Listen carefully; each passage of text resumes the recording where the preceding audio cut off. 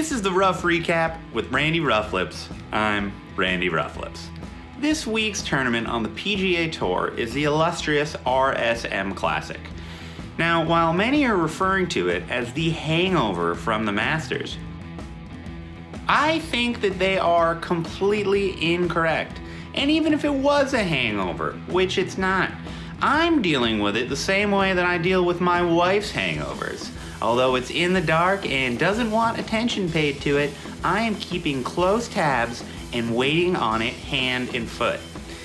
Kevin Kesner, Streb, and Camilo Villegas are all in contention and will provide, or did provide, a fantastic shootout. I hope you're enjoying this recap as the cherry on top to your week's worth of golf content. I love ice cream.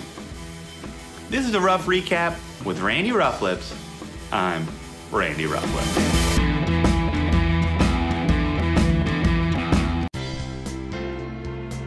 When you're sitting around the table this Thanksgiving, ask yourself, where's the corn?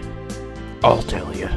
It's part of a large conspiracy, spearheaded by the Hollywood elite.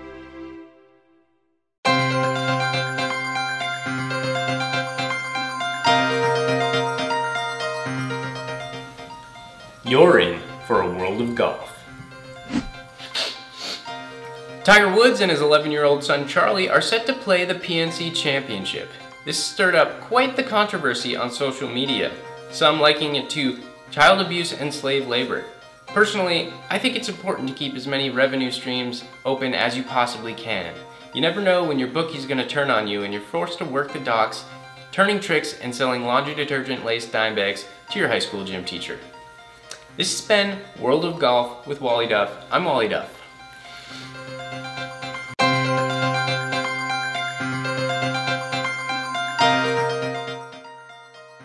They want you to eat tofurkey and green beans.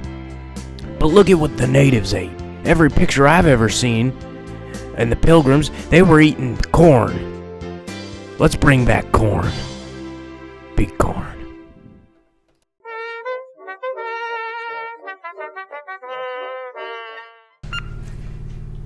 Welcome to the Rough Recap with Randy Roughlips. I'm Randy Roughlips. My monitor here, much like this week's tournament, is